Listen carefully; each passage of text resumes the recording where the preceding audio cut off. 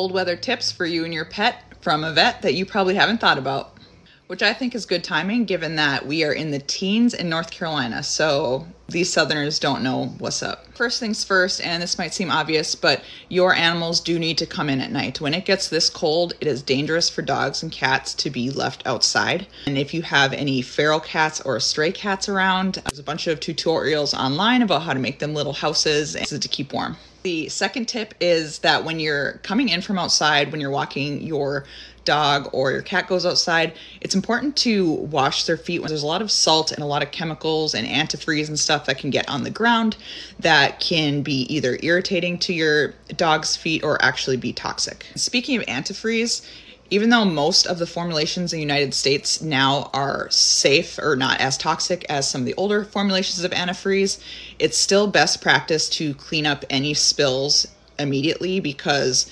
unfortunately they literally taste like candy. It's a pretty sweet liquid and dogs love it.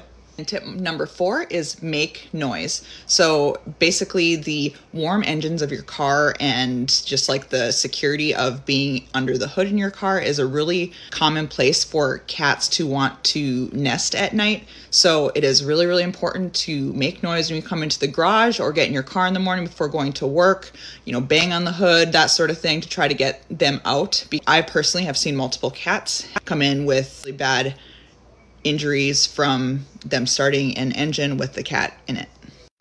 And nextly, this can be a really hard time for some of our senior pets. Not only are the slick and icy conditions harder to walk on safely, but the coldness can also be tough on their creaky joints. So you may need to have a little bit of a longer warm up. You may need to shorten walks. You may need to throw a sweater on them. You may need to up some of their medications like their anti-inflammatories and stuff temporarily so we can get through this cold spout.